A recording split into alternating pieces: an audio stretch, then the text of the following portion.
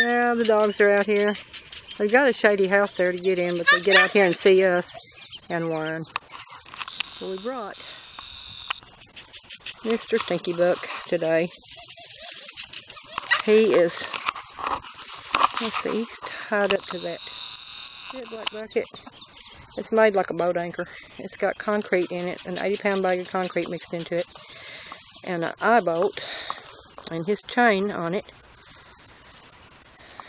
And then we can just put him anywhere out here and he'll be pretty happy to eat.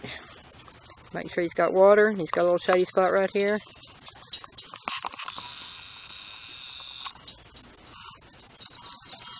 We've had this guy 4 years, I think.